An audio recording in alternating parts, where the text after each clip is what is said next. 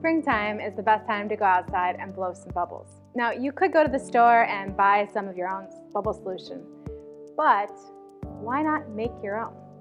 So to do it, very simple. All you need is water, dish soap. Dawn is always a favorite, and we like to add a little something extra and special. That's glycerin right here. It's a little expensive, so you don't always have to use it, but it does add a nice touch to your bubble solution and makes it a lot stronger. So when we're making a bubble solution, you always want to add the water first so that you're not creating massive foam. Now that you've got your water in, you want about 2 parts of water to 1 part of your Dawn or your dish soap.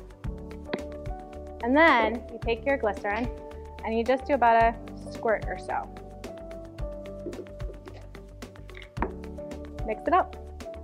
Now, there's another element that you need for your recipe, or that at least helps, and that's time. You wait and wait and wait for about 24 hours. That's when you get your best solution. I created a nice big batch of bubble solution.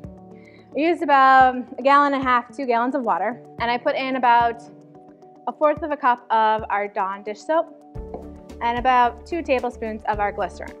We're gonna play with the shape. So I've created a cube. All you have to do to make a cube like this, it's really simple.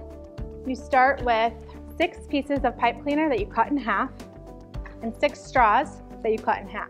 You take your pipe cleaner, 3 pieces, and you twist them together. You're creating kind of like a pyramid. You're going to do the same thing with the rest of your pipe cleaners. So you'll have 4 different sets like this. Slide your straws on each piece of the pipe cleaner, and once you have all 4 sets started, you're going to start twisting them together until you get your cube shape. Mine's a little wonky, but it still works. Try and make it as straight as you possibly can. Now I've got my cube. I'm gonna go ahead and set it in my bubble solution. You pull out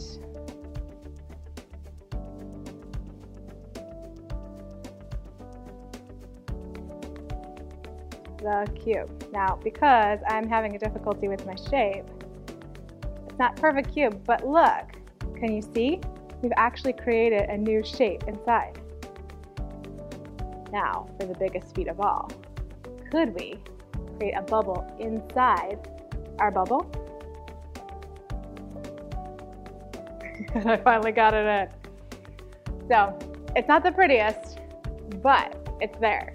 We got our bubble inside a bubble. What can you do with a little bit of creativity, imagination, and lots of patience? Could you shake hands in a bubble? Could you stand inside a bubble? Could you make more bubbles inside of bubbles? Go outside, have some fun, grab friends, and just play with the world of bubbles all around you.